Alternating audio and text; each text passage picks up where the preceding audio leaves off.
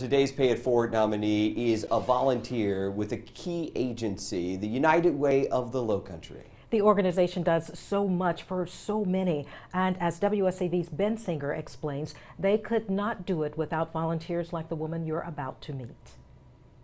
We have been asking you to tell us who is making a difference in our communities, who is paying it forward, and you have answered the call. So today we are going to Beaufort to meet Katie Phifer, an award-winning volunteer with the United Way of the Lowcountry.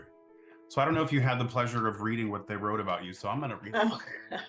But it said Katie's impact in the Lowcountry has been far-reaching, from collecting school items, uniforms, and hygiene products for underserved students in Beaufort and Jasper Counties to raising scholarship funds to help non-traditional women earn college degrees. Through her selfless giving of time and talent and her philanthropic support, Katie is leaving an indelible mark that will have an influence on the Lowcountry families far into the future. So now, sometimes it's not easy to hear. I know, that's very nice.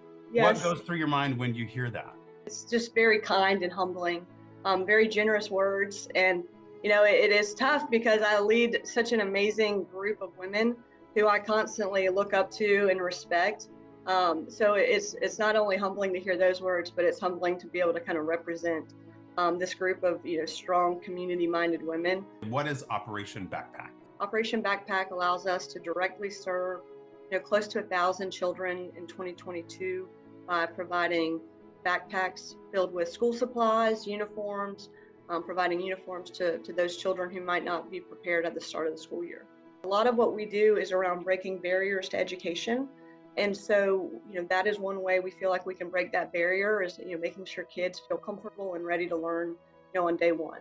And what is Mimi's Closet? So Mimi's Closet is an ongoing school supply closet to provide things like basic hygiene products, uniforms, school supplies, other clothes, uniforms throughout the school year. So she was honored with the Peter Post Service Star Award. So why don't you tell us what that means and why she was deserving of that? First of all, Peter Post was a longtime board member and volunteer. When he retired, we thought it would be appropriate to name an award in his honor for volunteers who do so much for our community. And so this year's award was given to Katie Phifer because she does so much for our community. The key to someone like Katie is she's not afraid to take charge and lead other volunteers. Right, so you can't have group effort without someone leading the charge, and that's what it's all about. That was a huge honor. Peter is a great role model. He taught me a lot.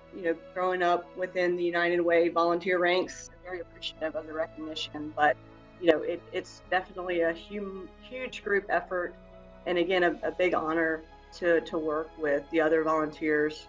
And by the way, the United Way of the Lowcountry is kicking off its annual fundraising campaign.